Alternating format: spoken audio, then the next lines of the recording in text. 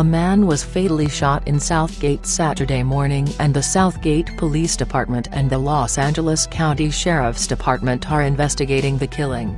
The victim, only identified as an adult man, was found in the 9400 block of State Street at about 11:45 a.m. suffering from a gunshot wound to the upper torso, the last said in a news release.